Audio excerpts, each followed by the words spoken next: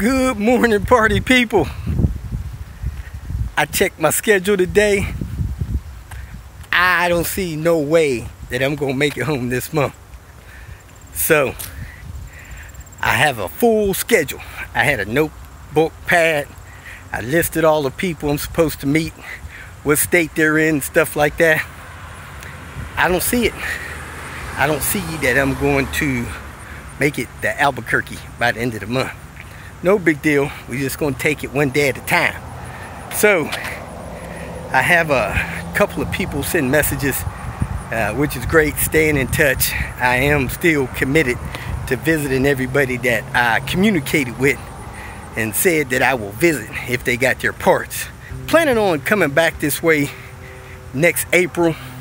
So if you want some help, don't have your parts, you could get them and contact me in March and we could schedule you for next spring. It's just where I'm at.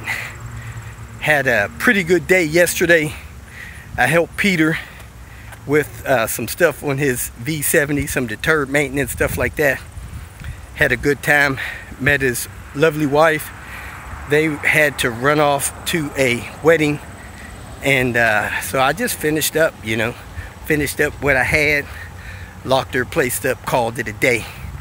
Today I got to run to New Jersey, kind of backtracking a little bit, but that guy, he hit me up before I left New York.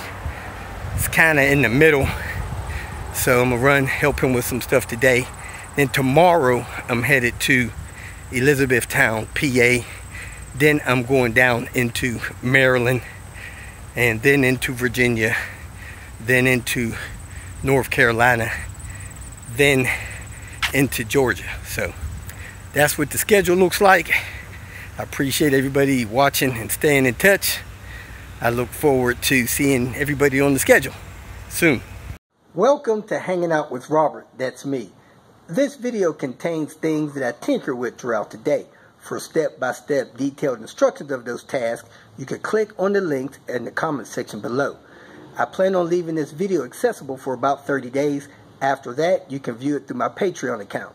This video also has tips and tricks that I've learned over the years. So, thank you very much for watching.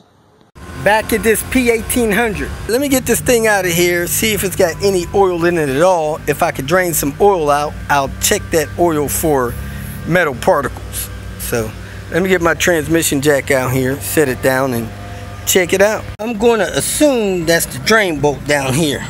This bolt here is the service bolt, and it's got some oil in it. Oil coming out. It ain't bone dry. So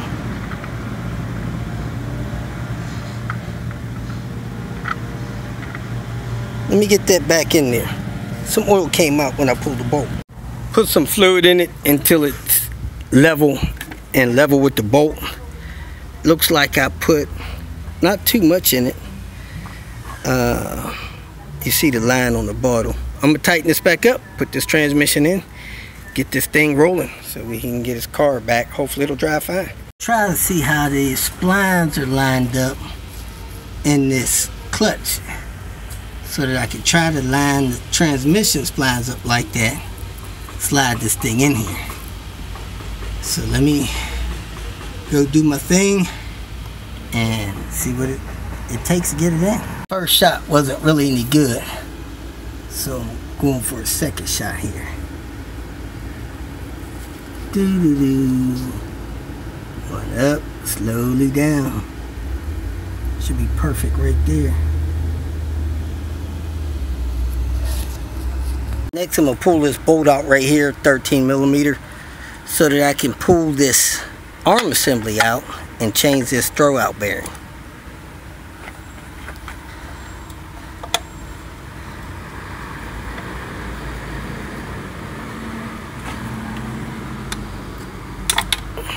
Broke it loose, wasn't that tight. Pull the bolt out, it had a washer on it.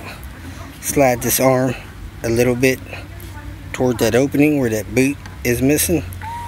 Pull off the bearing. So I'm gonna take the other one, slide it on there, put those teeth back in there, and press on. Like I said, I think there's a seal back behind here somewhere leaking, but we're not going to be replacing that. I could see the shaft went in the hole. We had the transmission on the ground. We lifted the front of the bell housing up, slid the jack under it, jacked it up as best I could to get the tip of it started in the hole. Now I got a scissor jack back here. I jacked up the back of the transmission to try to get it on a level. So now I'm gonna try to push the transmission in. I don't know if the splines are lined up, but hopefully they are, and it'll slide in. Don't know if I'll be able to move that around at all to get that to slide in. So we're gonna try that for 4 or 5 minutes. If it don't slide in, I'll back it up, twist it a little bit, try it again. I had the scissor jack too high. When I looked up front, it wasn't nowhere near level, wouldn't slide in. So I pulled the scissor jack down. So I got the scissor jack where the transmission was almost level, and then it slid in quite a bit. So now I'm gonna try to get it to pull in so that I can line up the guide pins, and then I'm gonna put the bolts in there.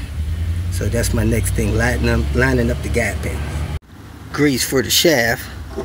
I was handed that after it was in place, so that ain't happening. I did put some silicone brake lube grease up there though.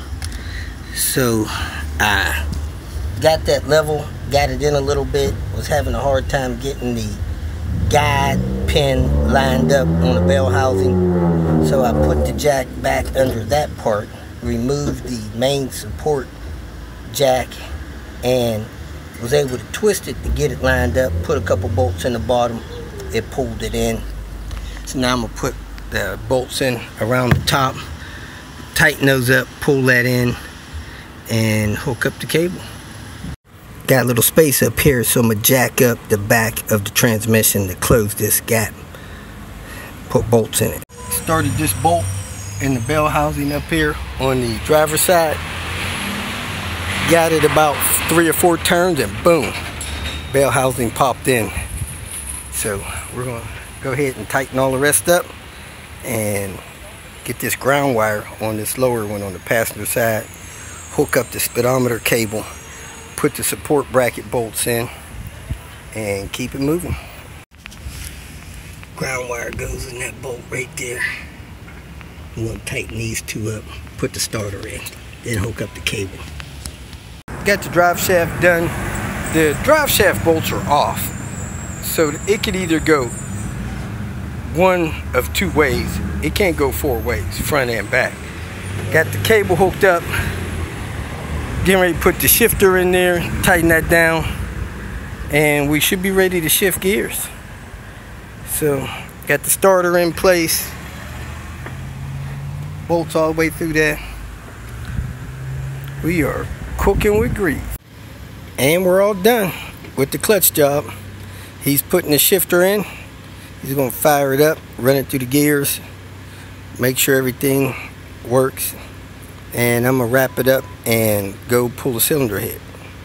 I think somebody installed this grill backwards. The owner spent all his warranty time trying to get the car started, messing with the fuel pump. He parked it here a couple days ago, changed the fuel pump, now it won't start. Put the oil pump in, fired right up. Pulling this head off this engine for Gregory, going to rebuild it, redo the valve stem seals. This thing should be smoke free. PCV also. Got the head off, about 35 minutes. If you feel that this information was useful, please like it and share it with your social media friends. You can subscribe to my channel so that you will get notifications of future videos that I post. You can follow me on Twitter, and if you need to contact me directly, please visit my website. And if you have any questions, leave them below, and someone or myself will reply to them. Again, thank you very much for watching.